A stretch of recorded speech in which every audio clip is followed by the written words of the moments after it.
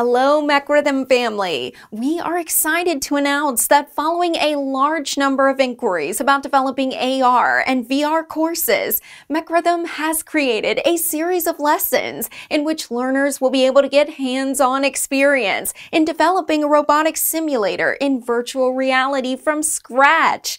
The course consists of 15 consecutive lessons, and if followed in order, you will be able to build a quadcopter and a UGV simulator that can perform different functions. Follow along for the introduction video, and do not forget to subscribe, follow, and leave us feedback.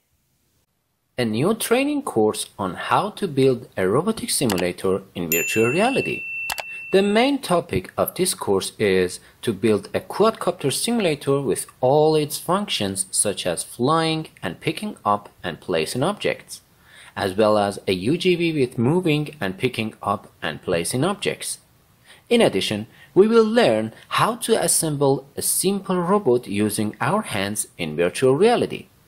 The next step is the multiplayer mode of the simulator, in which we can share the movements and functions of our robots between 20 people and have a voice chat with them. The next step is to design a user interface for the simulator that allows us to select options using virtual reality controllers.